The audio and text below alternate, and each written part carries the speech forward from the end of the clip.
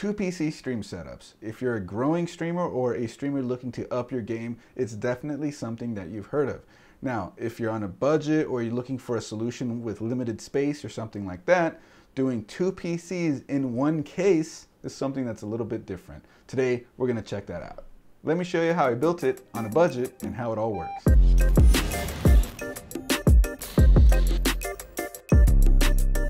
Hey everyone, if you're new around here, my name is Chris and today I'm going to be your stream technician.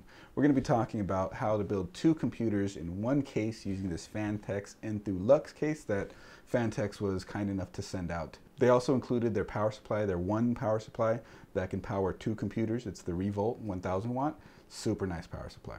So before we get into it, make sure you hit that subscribe button, click that thumbs up button, and well, let's get to it. So as I mentioned, Phanteks sent this case out. It's the Enthoo Lux 2. It's using a Revolt 1000 power supply, also one of their products. But what's really nice about that power supply is it's actually made by Seasonic. So one of the best power supply brands out there is, it's the OEM for this thing. So that's actually really good. So let's talk about the specs though, because when it comes to streaming setups, specs is a really big deal, but most of the time it's more cores the better. I had some spare parts lying around that I threw together into this thing. So it's not the prettiest of builds, neither it is the highest spec of builds. And if you guys wanted to check out a dual PC, dual system, one case build like this, but that's decked out or looks way better than this one, make sure to check out JD Tech Gear's video. That'll be linked down below. And also Bitwit Kyle's, because he did one recently that's very similar to what we're going to be covering here today. However, we're approaching this thing from a sort of budget perspective. So let me get into the breakdown of the specs of both the systems in this beast, and then we'll get into showing you how it all works. System 1 is the top system in the case. It's my test bench. This is what I use to test and benchmark and do all sorts of stuff. That is using an HP Z420 motherboard with a Xeon E5 1620. That's the Sandy Bridge version V1. That's a 4-core, 8-thread CPU, essentially equivalent to an i7 2700. That's not necessarily anything new or high performance or anything like that. It's got 64 gigs of RAM, which is a lot. Realistically, you only really need like 8 or 16. Let's say 16. But it's server RAM. Got it on eBay. It was very cheap. This little platform supports that, but that's neither here nor there. Aim for 16, then you'll be good to go. And the graphics card is an NVIDIA GTX 1060 6 gig. Again, nothing fancy or high end. The cooler on it is actually one of the Scythe coolers that we recently reviewed, and that'll be linked right over here and down in the description if you wanted to check that out. However, this platform does not support overclocking, so you could realistically get away with any regular cooler, and that helps bring the cost down.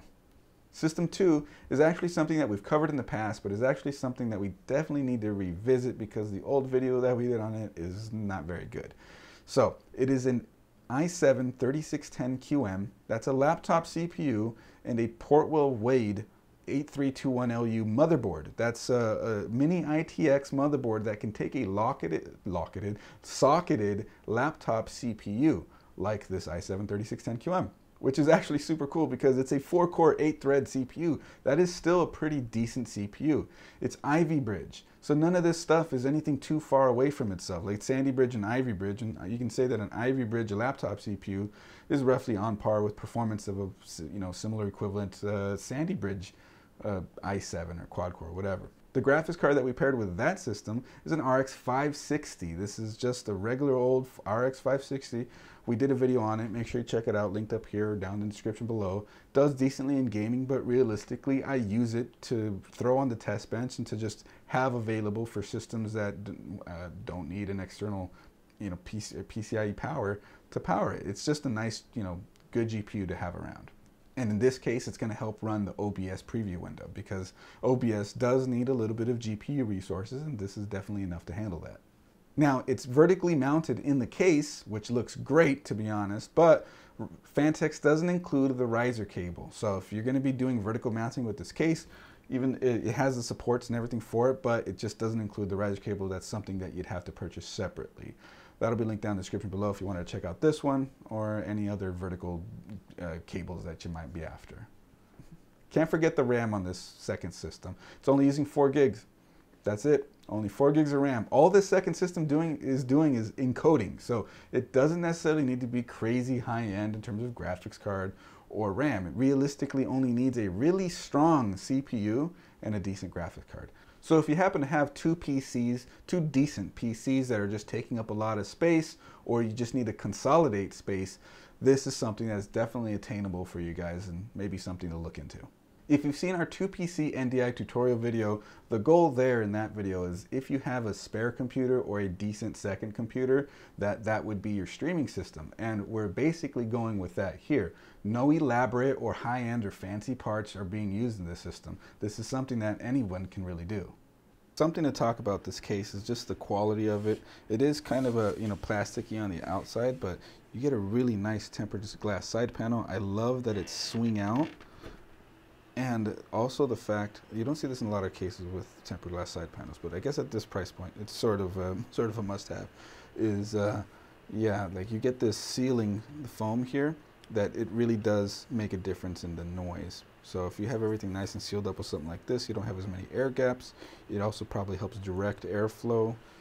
And yeah, speaking of airflow, this thing can take so many fans. I think it could take 4 in the front, 4 120s in the front, 3 or 4 120s in the top, and a 120 or 140 in the rear. Yeah, you can get some major airflow or custom water cooling in this one. It even looks like you can do 120 in the bottom here, in this slot down here. And they can take a bunch of drives with any additional trays here in this section. And yeah, this case has a lot of room, super easy to work in. Nice, materials that it's made out of, where it's, where it's metal and such. And it's really easy to take apart and do your thing. It also has a fan hub integrated in the back, and on the back as well there's like a clear panel to see your SSDs. It's real nice overall.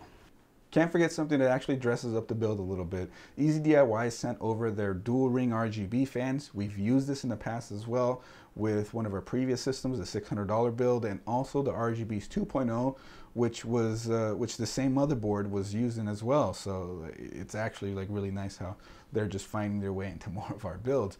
But they're actually nice. They come with the PWM. They're all PWM, by the way, and they're addressable 5-volt RGB, and it comes with its own hub, and it's not some proprietary hub, which I think is really cool. It's 4-port PW or 4-pin PWM and the 3-pin 5-volt RGB, the standard stuff, which is actually really nice. The sleeved extensions that you're seeing in this build are also made by Easy DIY. Those will be linked down in the description below. They look great. But yeah, let's get streaming. For the next part, I'm going to be showing you guys how to get the stream, what you're doing from one computer to the other. And again, I'm going to talk about our 2PC NDI tutorial video. That'll be linked right up here and down in the description below.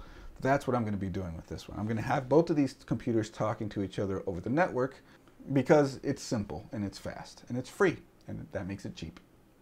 So at this point, you're probably asking yourself, how am I running 2 PCs with 2 monitors, 1 keyboard, and 1 mouse, and being able to go between back and forth between them? Well, that's what I'm about to show you with the program called SHAREMOUSE. So as you can see here, I have the computers labeled which one's which. So this is computer 1. That's the primary computer. Is what we're going to be gaming on. This is computer 2. And again, this is the second one. This is going to be doing all the encoding for the streaming. And yeah, again, like, 1 keyboard, 1 mouse. SHAREMOUSE is a free program. I believe they do offer like paid upgrades for additional features, but the free version gets you keyboard and mouse usage across both. Works over the network. It's actually kind of neat. So right now I'm over here on computer 1, and I can just mouse on over to computer 2 as if it was just a second screen on a 2-screen setup on one computer. That's just how it feels. And even the keyboard transfers over, obviously. So I can, like, I'm hitting the keyboard now. I'm over here. Right, and then I'm going to move the mouse back to computer 1, and there goes the keyboard again, just working like that. It's flawless, honestly. This is actually, it makes this so useful and so easy to do if you have 2 computers and you want to minimize having a bunch of setup all over the place. You're not going to need to reach over to grab another keyboard or mouse or have it all near you in front of you, making everything messy. You just have a nice simple setup, and there you go. So now it's time to go over all the stream setup, all the setup between the 2 computers here. You can see computer 1 is here and computer 2 is here. I configured all my overlays and everything on this system using OBS NDI. We do have a pretty popular video on that, so if you guys want to check that out, it'll be linked down below. And yeah, I previously mentioned that as well. So as you can see, I already went through, added my webcam, which is the AverMedia PW313. as well as this starting screen. So these are Stream Elements overlays. They're free, they're real neat, and very customizable. We have a whole video on the tutorial basically of how to import these, how to use them, how to customize them. And again, that'll be linked down in the description below. It's a very good video and it covers everything you'd want to know regarding the Stream Elements overlays configuration with OBS Studio. Anyways, let's keep going. So the thing is, when you have OBS NDI, and here we are on the gaming computer, you only need to worry about, in the settings, under video, the output that's going to come out here. So we're going to stream 720p 60, and I already did output scaled resolution, 720p, and FPS of 60. And then once that's done, you go over to the NDI output settings and make sure main output is checked. And I called it main PC. And then from here, we go over to computer 2. And we bring up OBS, and as you can see, I'm already here. And anything that I'm doing over here on this computer, and let's see here, it reflects over there. Like the webcam is on computer 1, but you're seeing it on computer 2. That's the beauty of NDI. Everything that is being seen in the preview window in OBS on one PC is reflected onto the other PC. So we're over here. This is where you want to configure all your stream setup. But first, like real quick, the NDI setup that you see, I'll just show you real fast. It's plus, add a source, NDI source. We're going to call it main PC. And you see it here on the drop-down list. Desktop, blah, blah, blah, main PC. Everything else can basically stay like this as default. And I'm going to make an adjustment to the latency mode just to check that out. And then press OK. And if everything's good, there we are. Just like that, we have the entire feed from the first PC coming to the second PC.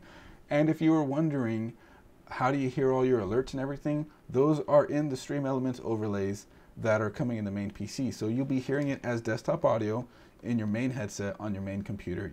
And so now on the streaming computer, computer 2, this is where you configure your streaming, your output, your bit rate and CPU preset and all that stuff. So we're going to go down to settings.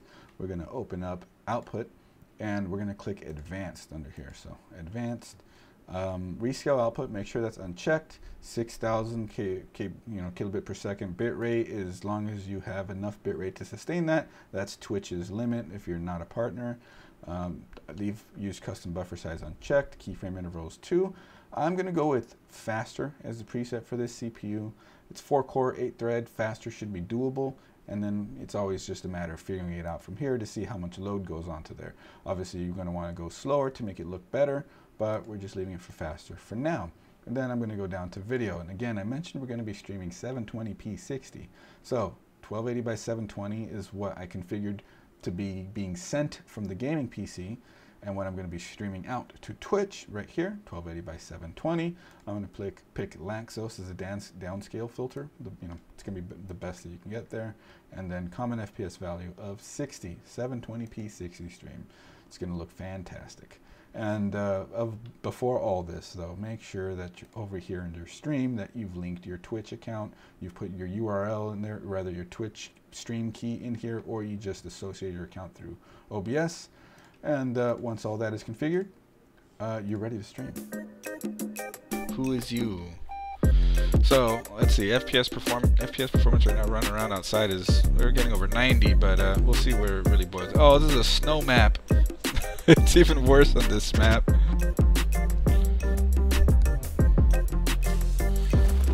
Time to go get moited. My vests. Oh, this is bad. This is not. Oh wait, a shotgun. I love me some shotguns. All right. Well, let's see where it happens next. Oh yeah, there's somebody up. Boom, baby. Come on, loot. Let's get looting.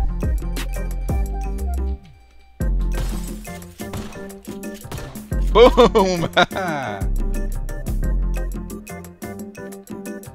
Get them clips if you can with Shooter Dragon. I appreciate it. Oh, now somebody else is shooting at him.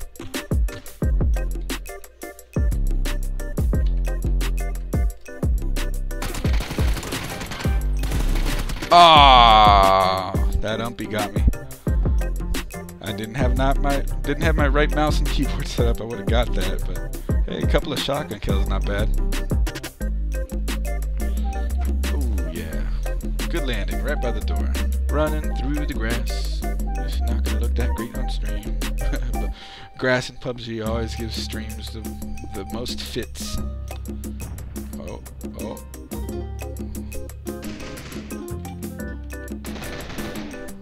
Somebody else found him. No! Shoot. And there you have it. That's two PCs streaming in one case with full control going between both via SHAREMOUSE. It's really effective. It's actually pretty awesome. I didn't really talk too much about the cost of the parts that are being used in this, but we'll throw it up on screen right now. I mean, the Xeon E5 1620, I got it for around $40-ish back in the day. It's probably cheaper now. An HP Z420 or Z620 motherboard is, again, I think I got mine for $50 or $60. So that's still pretty good. And these will take registered server RAM, which is super cheap on eBay, as you can probably see right now in the B-roll. The other parts, a mini ITX 4-core, 8-thread, anything will do just what we just did right here. It doesn't have to be my setup here with a laptop CPU and a weird motherboard or anything like that. Whatever you think is cheapest, as long as you got 4 cores and 8 threads on the streaming computer, and will fit in this case, will get this done just as good as anything else. And can't forget, special thanks to Phanteks for sending out the case and power supply. If you guys wanted to check these out, they'll be linked in the description below. If in a setup like this where I'm talking about budget and all that stuff, these end up being the most expensive parts of the build, but the simplicity and setup that you get, that sort of has a lot of value when it comes to that. And the case itself is about $189, and the power supply is like $230. So you're getting a lot for that. It does cost a bit much, but you know, it is what it is. You get a cool looking, you know, cool setup with two PCs, and that's really nice. Also, special thanks to Easy DIY Fab for sending out the fans and the extensions for the power supply as well. So if you guys had any questions, make sure you leave a comment down below. And there's a lot involved in this setup. It's pretty simple once you actually get a look at it, but there's a lot to do to make sure everything's up and running the way that you want. All tutorials talked about will be linked in the description below to do all this. And if you have any questions, again, drop a comment down below and we can talk about that, and I can help out as much as I can. We also can answer all sorts of questions over in our Discord. Again, everything's linked down below. Follow us on Twitter, Instagram, Facebook, all that stuff. And yeah, hit that like button and that subscribe button. We'll see you guys in the next video. Bye. So how would you guys go about doing two PCs in one case? What would you build? What parts would you select? Drop a comment down below. Let's talk about it. Bye. Clip. Too much?